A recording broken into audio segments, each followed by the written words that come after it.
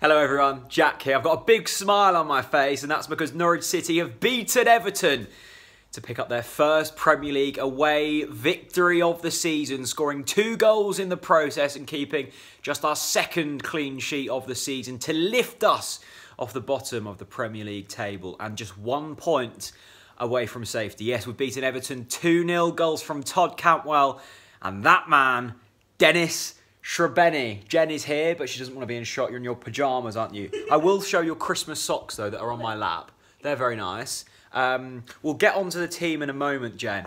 What I want to show you first is, of course, you know that we've got the Christmas tree. We still haven't got the angel. I think Dennis Srbeny will get a place on there tonight. But what we do have, thanks to the lovely Jez from Bez, thank you so much for sending them through, my good man, is we have Norwich City Subbutios on the Christmas tree. This one looks to me like... I made them. You made them? Well, I added the string and hung them up. You did, didn't you? And this one I like in particular, just here, sitting in there.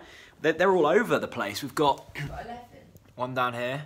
We've got a whole team of Norwich City players on the tree, united and ready. you just got you in shot. United and ready. And there's also, over here, thanks to Ellie Ricks for this, a card of Theresa May, former Prime Minister.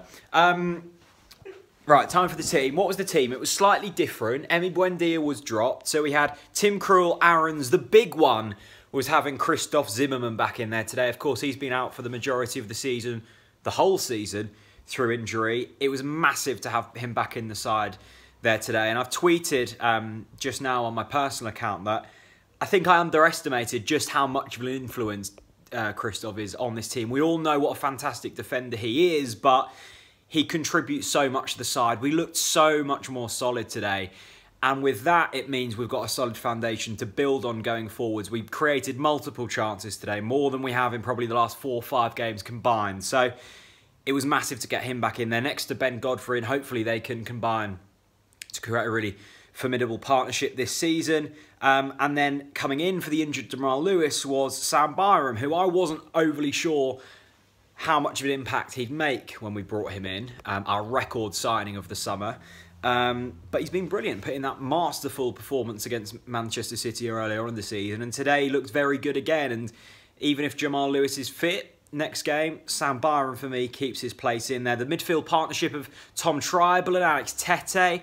I thought Farke had maybe made a bit of an error there, not playing Ibrahim Aradou in his preferred midfield position. But Trybull and Tete did the job and did it very well. Fantastic to have Tom Trybull back in there. Just brings so much calmness and solidity in that middle of the park. And then it was McLean, Cantwell, Hernandez and Pukki, of course, meaning that Emi Buendia was dropped from the side, and probably rightly so. It was a very bold call from Daniel Farke to drop Emi Buendia, but it paid off. Emi hasn't been in good form in recent weeks. I'm sure dropping him will only boost him up and get him playing to the Emi Buendia standards that we fell in love with last season.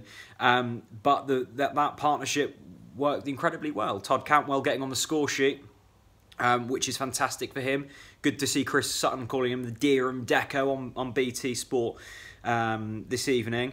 And Hernandez and Pukki combined really well. So it's a massive win, that, for Norwich City, because confidence was at a real low, probably the lowest it's been in quite some time, coming off the back of a promotion. And we just couldn't seem to score goals, keep clean sheets. And when you can't do any of them things, you've got a really tough job on your hands. But we went to Everton, who were coming off the back of a decent win and were odds-on favourites. Norwich City were 7-1 going into today's game. You won't see many teams at bigger odds than that this season. So it shows how much of an upset we've caused there.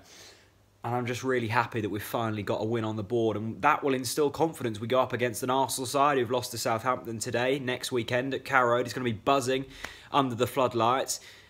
And hopefully this can be the start of a little revival, and it closes that gap, because there was one starting to open, and it was good to see Watford lose today as well. So we pull off the bottom of the table. Jen, happy? So happy. Very, very happy. What are you happy about? Norwich winning. And my nice dinner. Yeah, the dinner you cooked was marvellous. a stir fry with a multitude of vegetables and some agave nectar in there.